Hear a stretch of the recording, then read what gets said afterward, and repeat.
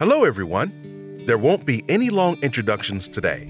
Instead, I'll just tell you why baboons steal small puppies and what they do with them.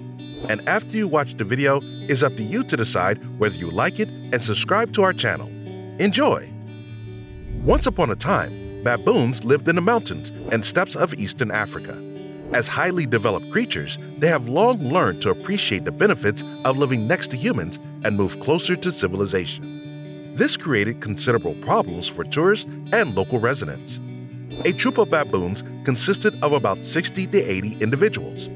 Led by the councils of the leaders, usually 3 to 4 of the most respected males, the troop raids fields and gardens, break into houses, and rob cars.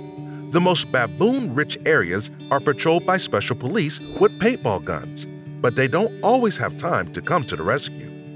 All residents and travelers are warned that, upon encountering a baboon, it's better to just give it whatever it wants, as these animals are aggressive and unpredictable. Baboons are very fond of city dumps, as it's the easiest way for them to get food. Their main competitor is the hyena dog. These wild dogs also prefer to stay in large packs, and they also don't like to work hard for their food. If the two kinds of animals meet, it often ends in a fight and not a shared dinner. Having lived next to people for a long time, baboons couldn't help but adopt some useful innovations. For example, they understood how people use dogs, and now they also have pets. Moreover, they realized that they can't tame an adult dog, so baboons only steal small puppies from local farmers or from stray dogs.